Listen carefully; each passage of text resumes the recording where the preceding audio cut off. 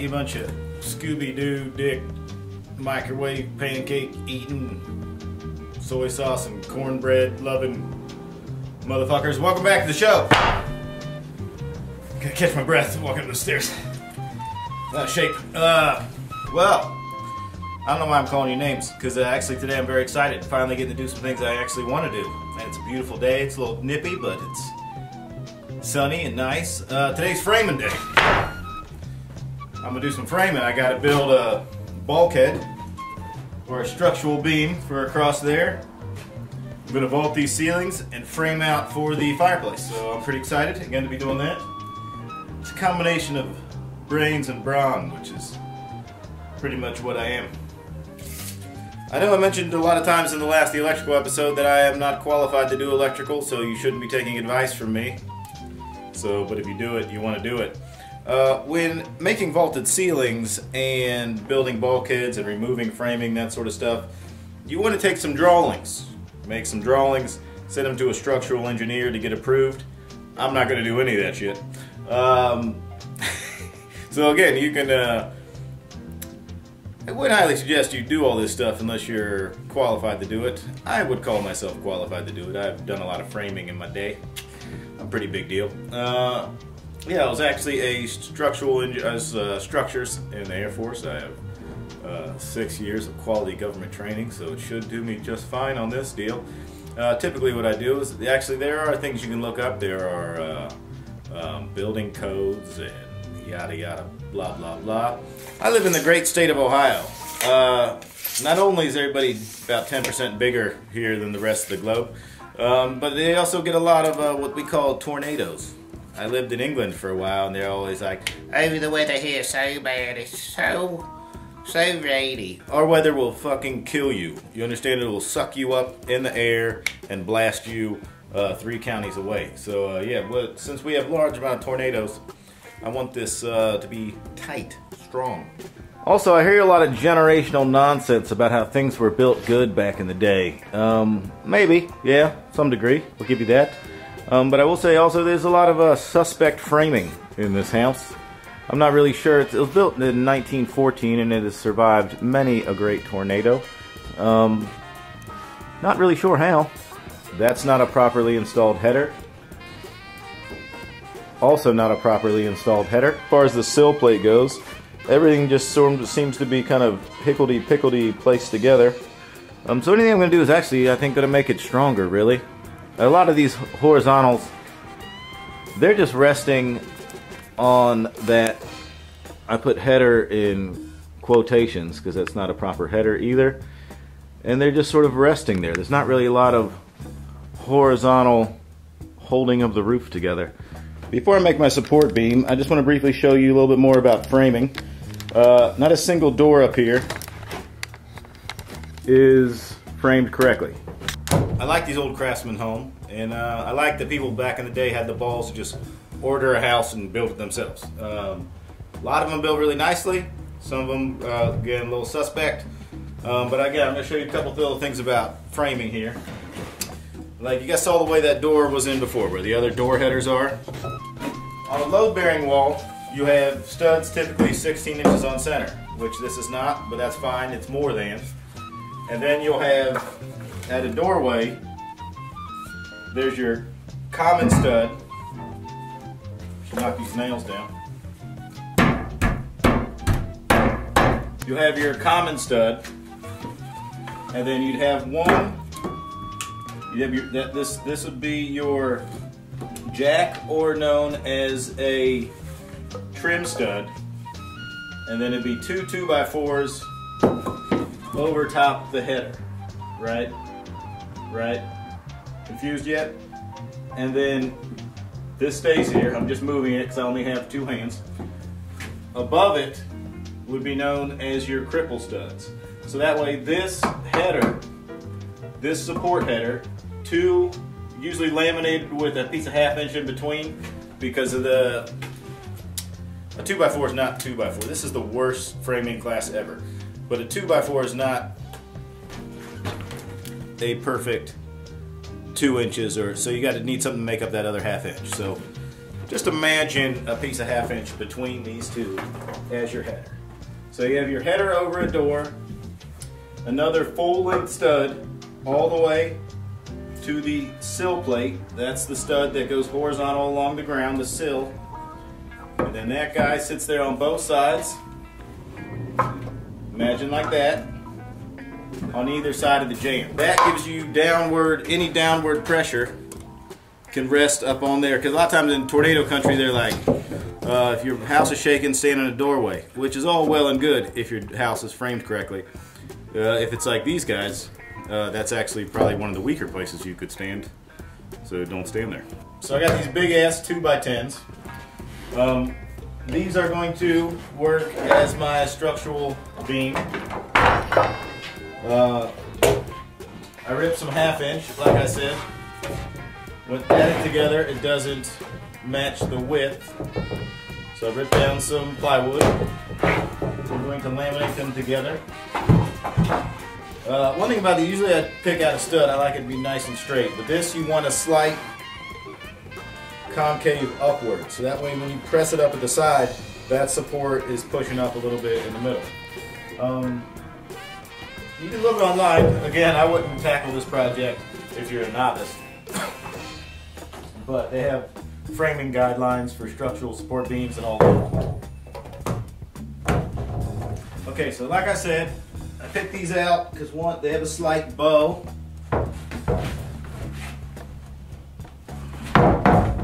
So to make sure I have the same, I want the bow on top on both of them. So I mark an arrow upwards.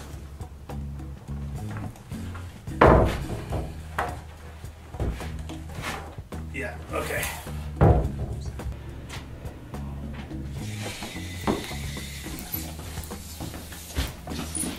And 3/8.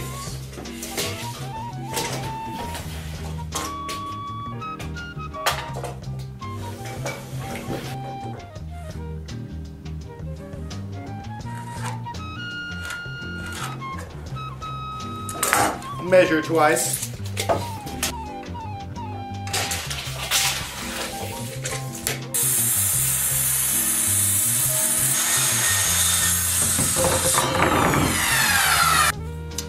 Alright, a structural beam is not a time to get economical with your glue, right? You want to use as much of this. You want to make basically a laminated beam. Also, I like PL. I used to be a liquid nail man myself, and anybody can correct me on this if they want to. But I used to do a lot of work, handyman stuff, construction stuff in the Maryland area. Used liquid nail all the time. Went to England, used liquid nail over there.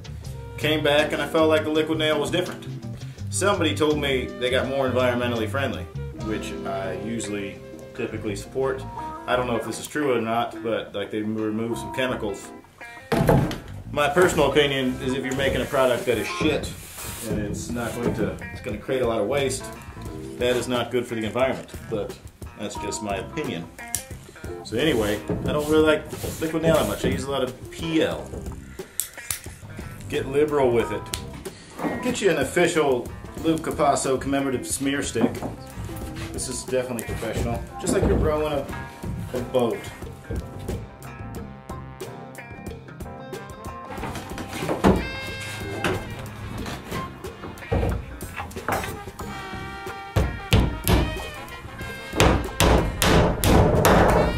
Basically, wash, rinse, and repeat.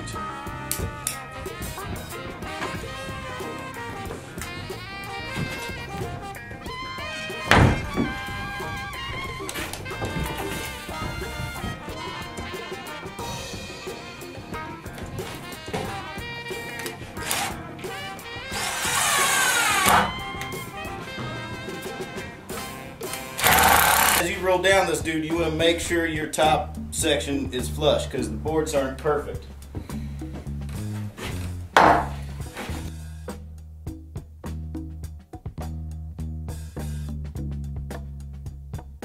Any place where it's not tight as can be, don't be afraid to grab a C-clamp and give it the business.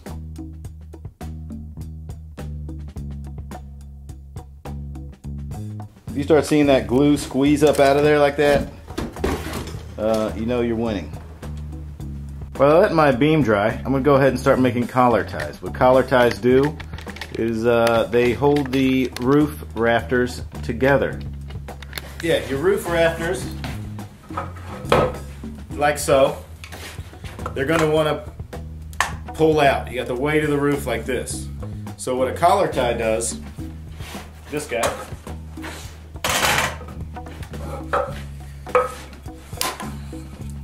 it's going to go politely, very kindly, right between there.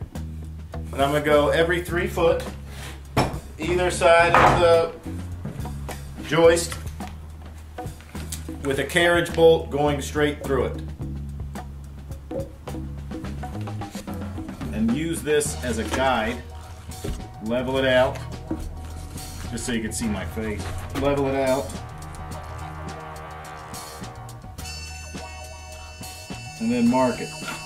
That'll be the angle for this side, and that's the angle for that side. Alright, this is my first collar tie. Notice the sleek design, the nice angles that will meet the pitch of the roof perfectly. These guys will lay up in here, slide up on either side of the rafter, and then I just run a through bolt through each one.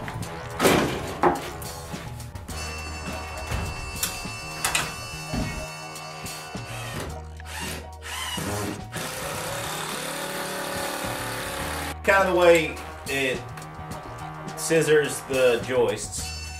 What you have is these carriage bolts are going to go through both the new collar ties and the old joists, right?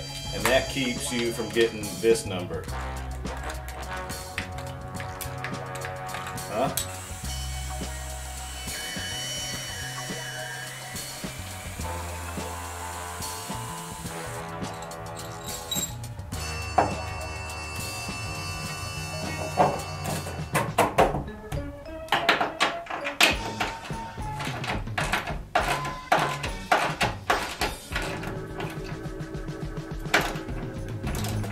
Now that I got my collar ties installed, I can begin taking out the joists. This horizontal joist right here, if you'll notice, it's just connected with kind of just butts into this cross beam here. But over here, it sits on top of that top plate right into the roof above. So I'm just cutting them clean here. Otherwise, if I cut it and try to pry down on it, this end could go upwards and damage my roof, which is not good.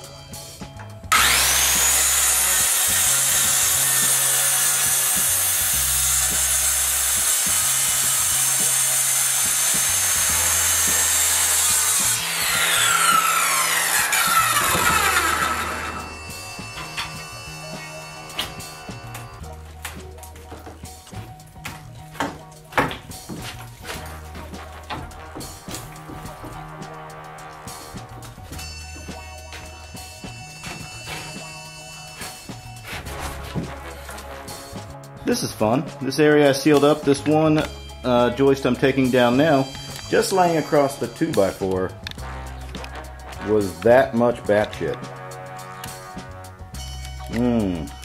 Yummy. Throughout this series, I've shown a lot of videos of myself just cleaning up, sweeping, tidying up the place. I know it seems unnecessary, but I will probably have the broom in my hand more than any other tool on this job, aside from my big fat cock. But really, a clean workspace is a safe workspace. It keeps you from losing tools, losing materials, wasting time.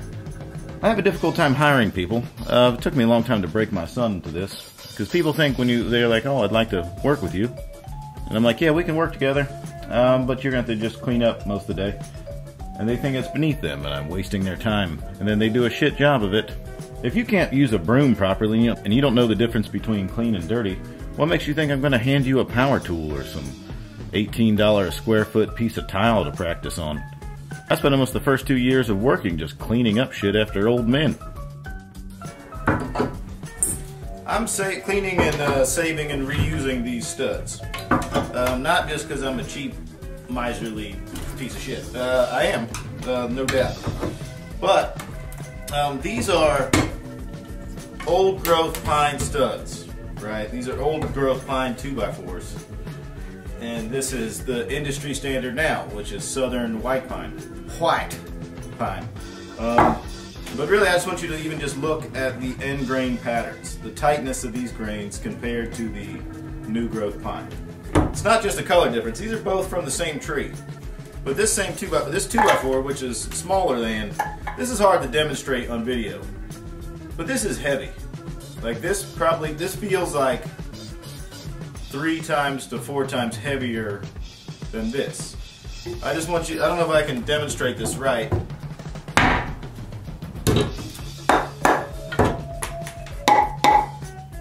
You hear that? Almost hollow. This was the industry standard up till about 1910-ish.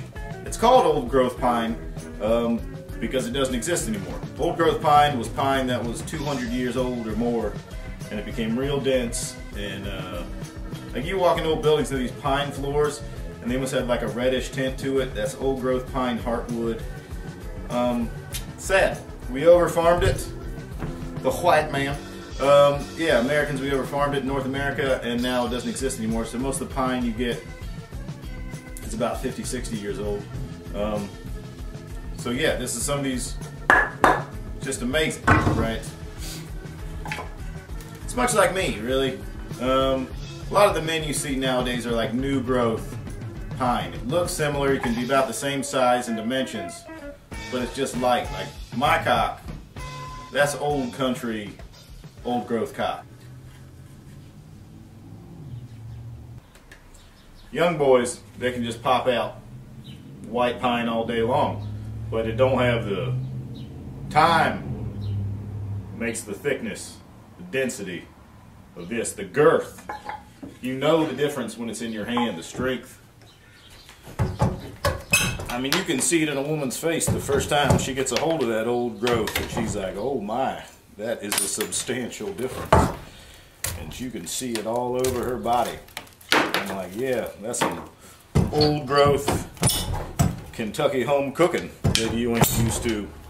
Not this new growth Chipotle soft ass wood. That's what I am, just some old country, old growth cock. I mean, it gets heavy sometimes, so I just feel like I gotta sit it down on something sometimes. It just gives me some lower back problems. But it's a shame. That's not what's on the market these days. Shame for y'all. They just ain't pumping out that girthy shit like they used to make.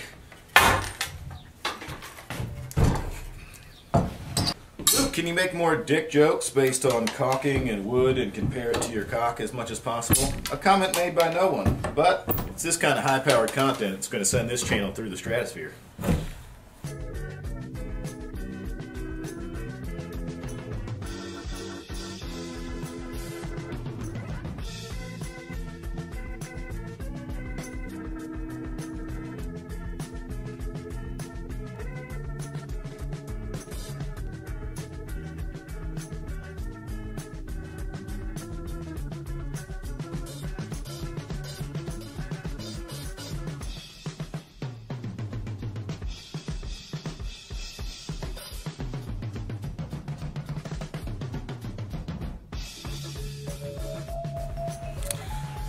Well, folks, that's about all I got for today. I was going to just do one framing video, but I decided instead I'll cut it up because it's probably going to be 3 days of framing in this room, if not more. But this room's going to be motherfucking massive. I haven't even taken the wall out yet. But yeah, pretty happy with the progress so far. 11.2 is the height. I could put regulation basketball hoop in here. But yeah, that's it for me today. Hopefully get back at it tomorrow or the next day. Whatever. I don't know. Hope this is good enough for you. Bruh.